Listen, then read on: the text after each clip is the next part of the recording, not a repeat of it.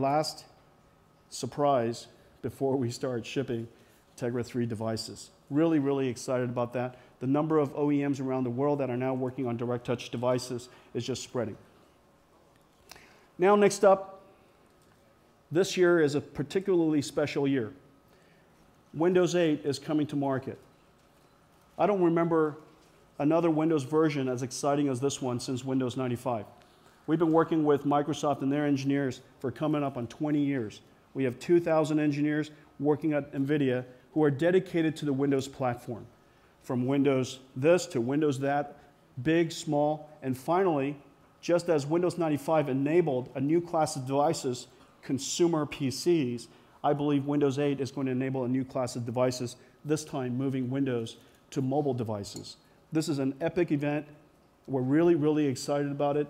And to come and give us an update on it, please come on stage, Aiden Marcus, Senior Director of Windows Software. Welcome aboard. Welcome.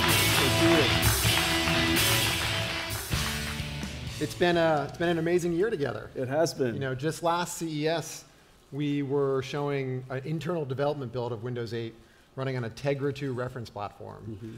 And this year, we've got a Tegra 3 reference platform running the latest internal development preview of Windows 8.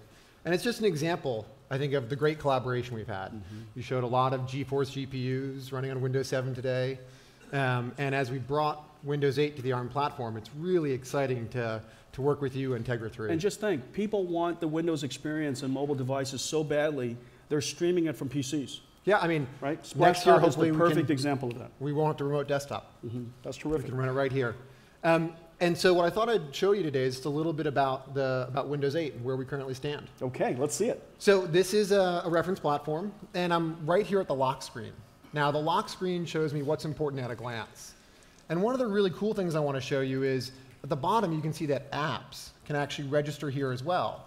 So I can see what mail and calendar and IMs I've gotten. And these take advantage of a feature in Windows 8 called Connected Standby, which uses Tegra 3's low power idle mode to be always connected and up to date, even though I haven't had the machine on. And it keeps great battery life as well. So my device is ready when I am. And so when I'm ready to go, I just swipe my finger up, and I'm at picture password. Right, so this is a touch-first, secure way to log into my system. So in this case, this is a picture of my son. I'm going to draw a line on the table. I'm going to tap on his hand and draw a circle around his head, and just that easily. Wow, cute kid. I'm logged into the, thanks. I'll tell him that. I'm logged into Start. Now, Start really is Windows 8. It's where all of the things I care about are right here. So I've got tiles that represent the applications I'm interested in. They're alive with up-to-date information. And you can see here we've got a bunch of developers we really started to work with to build interesting, compelling applications for the new Windows platform. Now, you know, as I pan, it sticks to my finger. Yeah, and so Aiden, one of the questions that I get a lot is that you know, the netbook, when it first came out, consumers were confused by the limited capabilities of the netbook. And when they loaded applications, full-out applications on these netbooks, and they expect them to be real PCs, full-out PCs, they find that the experience was lacking.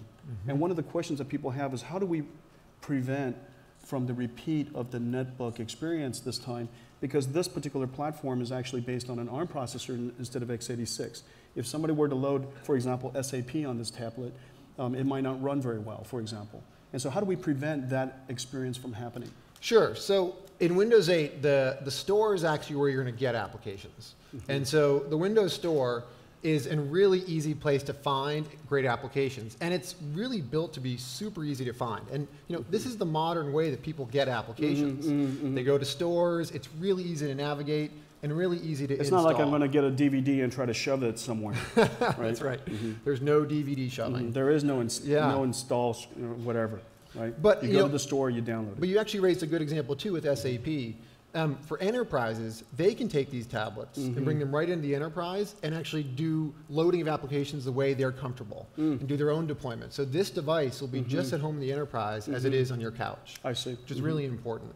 Now the other question that I get often is you know, Windows obviously is that we believe long term there are going to be multiple platforms and multiple ecosystems. There are some people whose computing experience starts with what they compute at home, and they bring that computer to work. Some people call it the consumerization of IT. Other people like myself, we have computers that we use at work, and we bring it home, and we put all of our digital music and our photos onto that device. And so we believe that there's multiple platforms, but some people think that you know, gosh, Windows on ARM or Windows 8 is a couple of years behind other tablets. There are hundreds of thousands of applications now available. How are you guys going to evangelize this platform and get people excited about it so that you have great applications on it? Yeah, and it's a really important point, and it's actually one of the things that we're going to start working on together. We've just started sharing details about our store. You know, our store is going to run at the reach of Windows, which is the reach of the world. We're going to launch in 200 markets when we launch Windows 8 in more than 100 languages. We're going to let you use whatever business model you want. Free, paid, you can use our commerce platform, you can use your own, which for things like game developers and all sorts of different developers out there, it's really important for them to use the business model that works for them. Now, if you use ours, so if you are a content provider and you would like to build a content platform around Windows Store, and you would take care of the economics yourself and the commercial engine yourself, they benefit from that in a special way? Well, they don't have to give you 30%? That's right. They can bring whatever model works for them, which is really important. Now, if they use our model, they can get up to 80% of the revenue back, earning more in every single dollar that goes to the Windows Store, meaning that they can operate their business just that much more efficiently with that much more revenue. And you know, this whole store brings new applications like this sample app. And one of the really important things is this is an RSS reader. Now, this is full screen and immersive, and it doesn't look like a Windows application today. And it's written on this new platform called the Windows Runtime, which is important because it lets a developer use a language they know. So this is actually written in HTML5 and JavaScript. Yet it takes advantage of all of the power in all 4 cores of this Tegra 3 processor, the sensors, and you can just imagine the sorts of powerful experiences you can build. That's fantastic. But you can also use C or C++ and build the sorts of compelling games that you showed off earlier. Well, we all know that Windows and Microsoft has the best developer development platform on the planet, and I think that is a advantage that Microsoft has and an asset that you guys have invested in over the long term.